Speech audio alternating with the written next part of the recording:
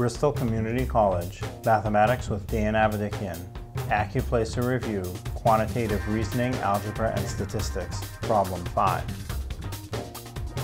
This is Problem 5. It says in the xy plane, a line crosses the y-axis at the point 0, 5 and passes through the point 3, 7.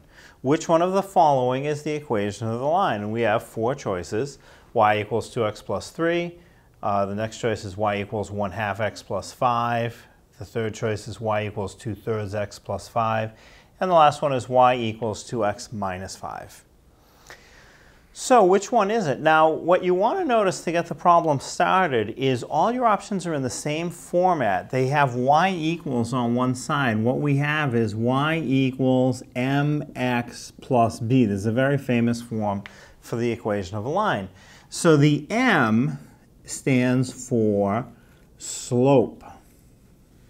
And that is basically how tilted the line is.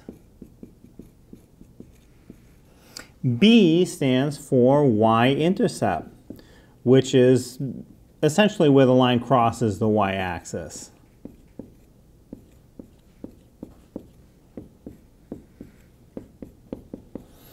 So if you know these two things, and you notice that they're all in that form, y equals mx plus b, that's how we're going to find the answer.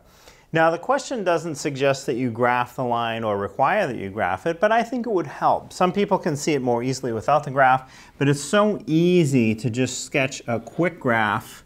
Let's do 1, 2, 3, 4, 5, 6, 7, 8, 9, 10. 1, 2, 3, 4, 5, 6, 7, 8, 9, 10. And I'll number these.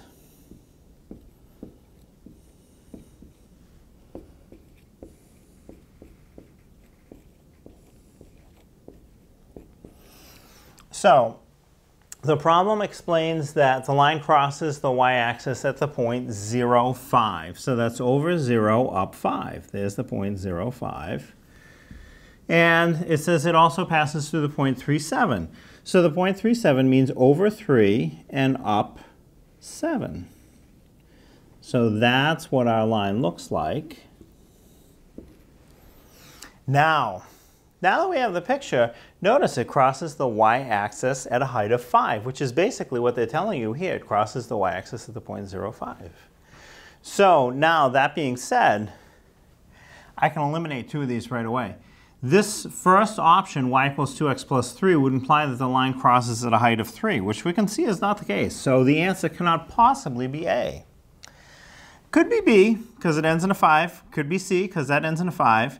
Cannot be D. It says 5, but it's negative 5, which would mean that the line crosses down 5, which is not the case. It crosses at positive 5. So I can also eliminate D. Which one is it, B or C? So when you get down to, if you can eliminate a few choices in a multiple choice, that's always a good thing.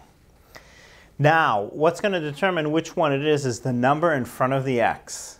Do I have a slope of 1/2, right? The number in front of the x is the slope, or a slope of 2/3. So again, the slope is a measure of how tilted your line is. How tilted is this one? Well, slope is your change in height over the change in distance across. So to get from this point here to the next point, I'm going from a height of 5 to a height of 7. So that's a change in height of 2. And then to go from this point here, which has an x of 0, to the other point which has an x of 3, I'm coming across an amount of 3. So it goes up 2 over 3. So here's what relates to 2 and 3. The 1/2 doesn't do it. So the answer to problem 5 is option C.